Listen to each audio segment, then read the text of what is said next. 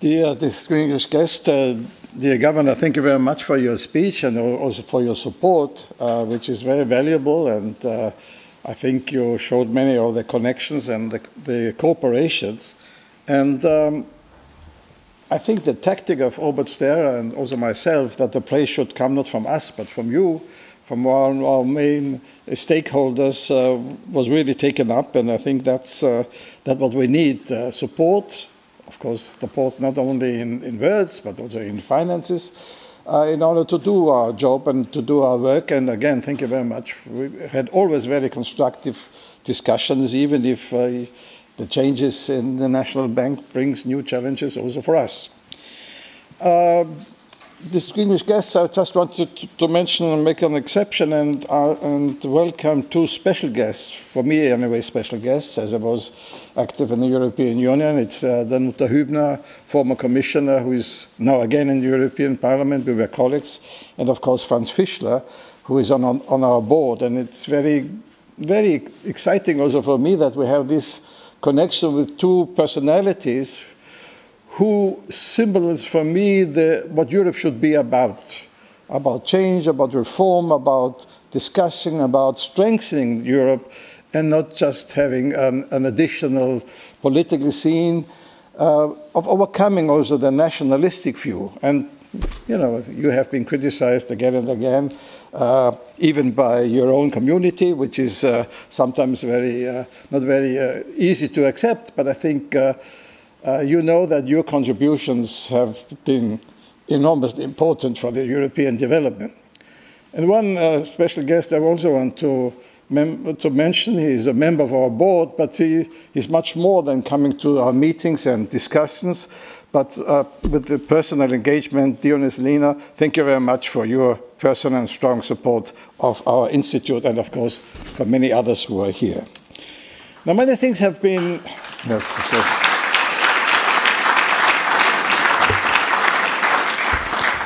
Many things have been mentioned, and Robert Sterer mentioned already that it was a special time when the Institute has been founded, with some changes already in view.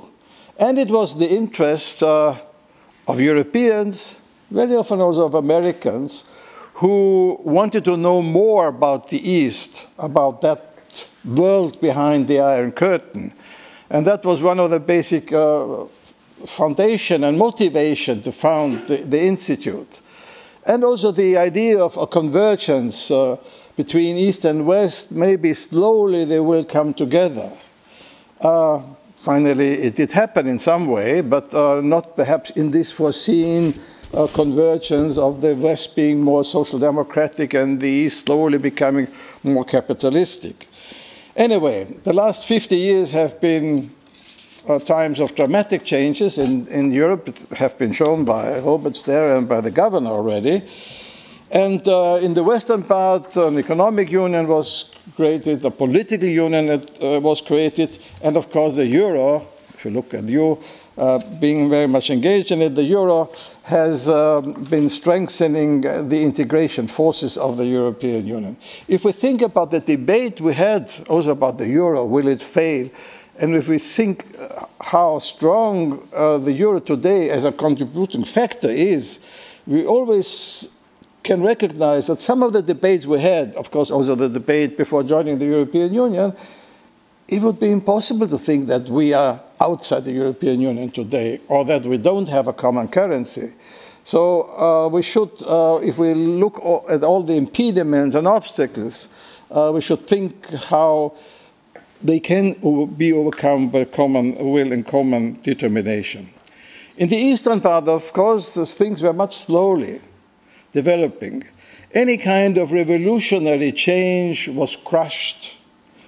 If we think about Hungary, Poland, then Czechoslovakia, they were crushed, let's say, by Russia, or by Moscow, by the communist rule in Moscow. And if we see today the skepticism towards Moscow, which of course has been expressed by some of our eastern countries and colleagues in the past, it has also the roots in this unfortunate tradition that changes, modernization, looking to forward, democratization has been crushed also in the communist time by Moscow, by Russia. But then came a great leap forward. I would say more successful than the great leap forward in China was the great leap forward in Europe with the dramatic changes of 1989 and 1990. What it meant was, of course, an integration process into the European Union or with the European Union, but it was a decoupling of Russia. Probably unavoidable, because the modernization impulse did not come from Russia, but the modernization impulse did come from the European Union side.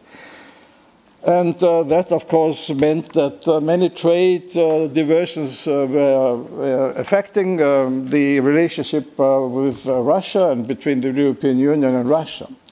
How did the European Union deal with Russia? How did it approach the Russian issue? Well, we should not forget the European Union offered a modernization partnership to Russia.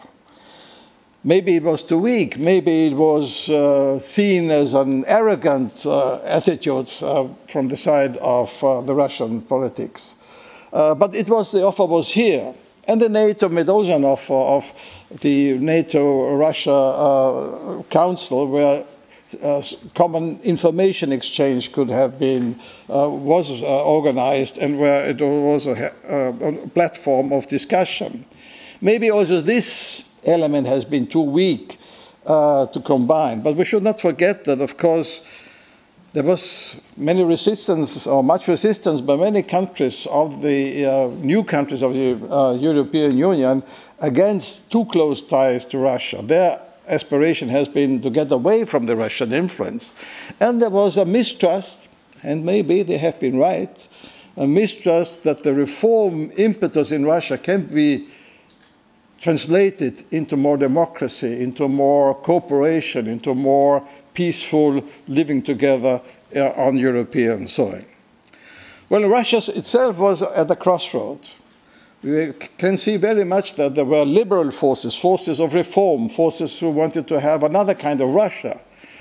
Maybe they were too much connected with some sort of an extreme liberalization, which was promoted at that time, for example, by Jeffrey Sachs. On the other hand, of course, there were those who just grabbed companies and did not want to go a liberalized Western way. They wanted to reach themselves not by modernizing a country and modernizing the economy, but by exploiting the mineral resources, especially exploiting, of course, gas and oil. And some in the Western countries, we have to be honest, were quite happy even with this oligarchic system, because what they feared is a resurgence of communism in Russia with the then still strong Communist Party and the party leader, Mr. Zyuganov. So in any way, the oligarchs had the better card. They had the better card for themselves, but also the better card for politics, because they guaranteed some minimum economic activity, and there came a quite, still existing alliance between politics and economics with the oligarchic structure. The oligarchs delivered some money and some economic development, and the politics guaranteed that the oligarchs could enrich themselves. And the one oligarch who did not want to accept the political leadership, of course, he was put into prison and then had to leave the countries. Unfortunately, we also have, and we have to be very honest, and it was mentioned already, also inside the European Union, some steps back. Also here we see in some countries some sort of a state capture, partly in connection with local oligarchs, which are supported, especially in the media sector, and partly without this oligarchic structure. What was the reason for that? Well, we see that many parties on the right were very extreme in this liberalization force and were not respecting the social needs of many citizens.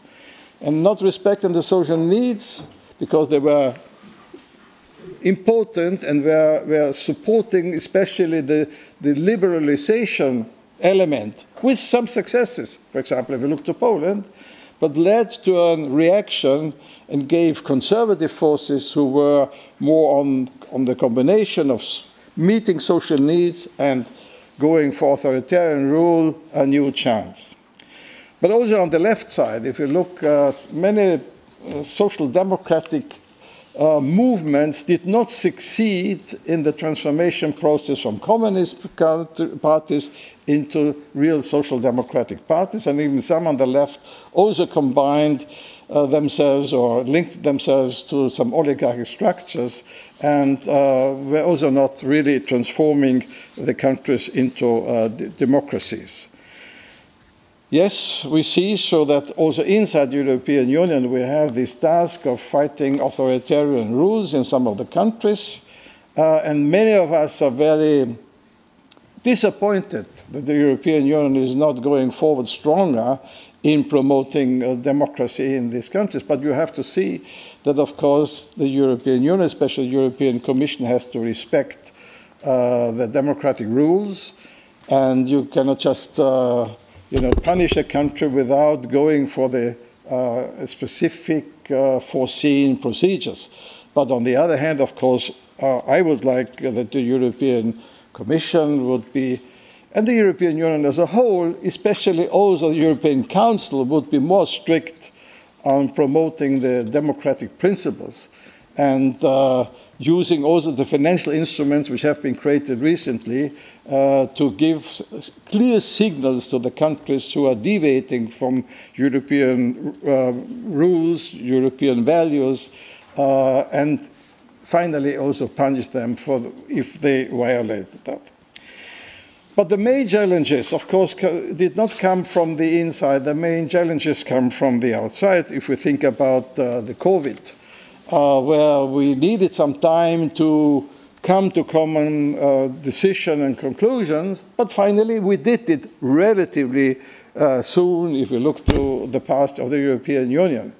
And especially now with the recovery package after COVID, there was a strong element in it to go forward and to have very strong investments.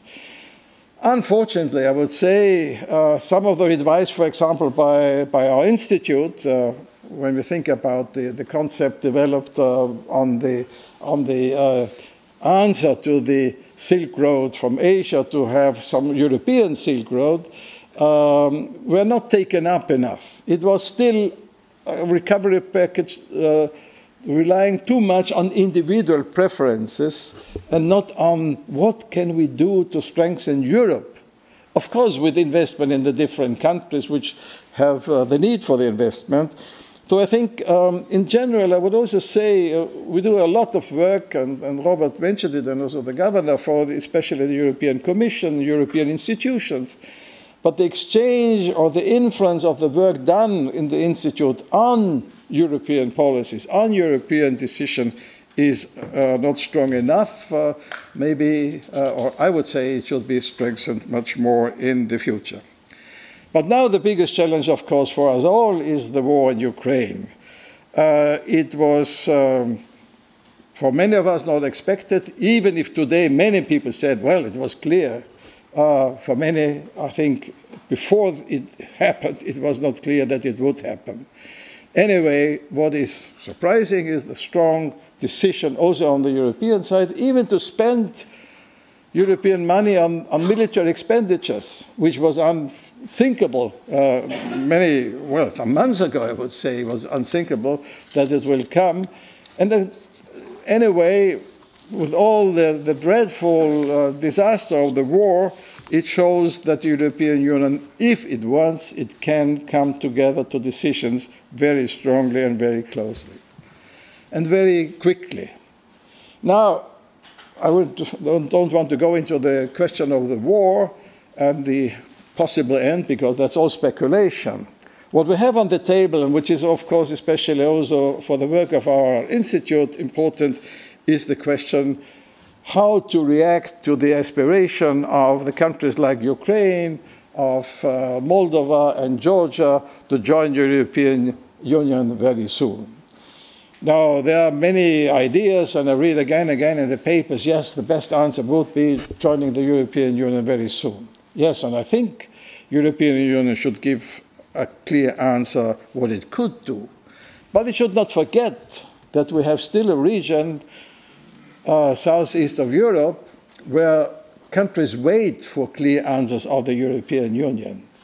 And many promises have been broken, clearly broken. If you look for Macedonia, North Macedonia did a great and very difficult job in changing the name, and then it was not only the name, the constitution, the whole national attitude after discussion with Greece, and now it's blocked by another country with very strange arguments, in that case, Bulgaria.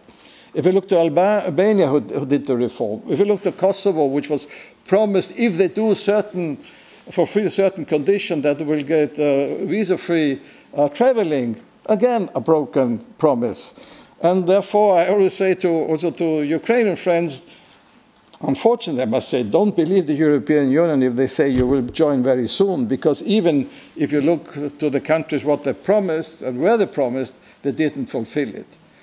Nevertheless, I think, and this is one of the debates we will have in the coming years, months and years, is how to reformulate the accession process of the European Union.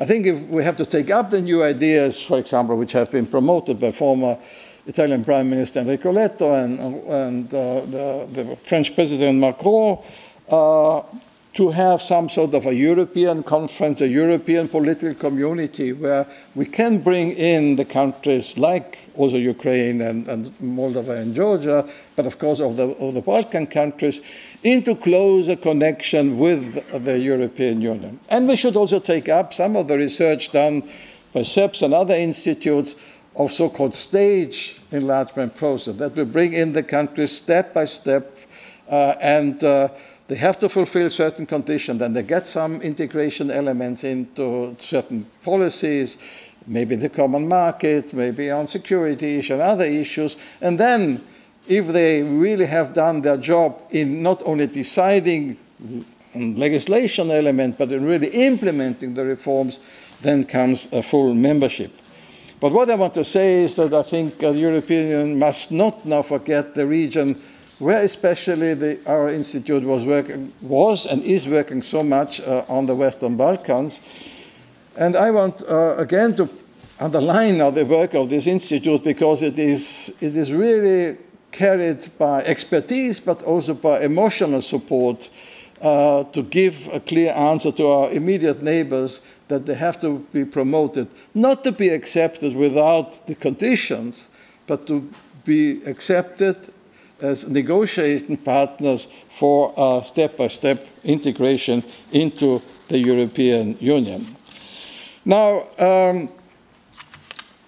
if the European Union wants to strengthen the resilience against Russian or Chinese influence in the Western Balkans, they have to do something. It is very strange that on the one hand one says, well, there's a danger that Russia and China is grabbing is promoting and strengthening some influence in the Balkans, but we don't give the Balkans the promises, or we give them promises, but very hollow promises, and don't really implement what we did in reality promise in the past years.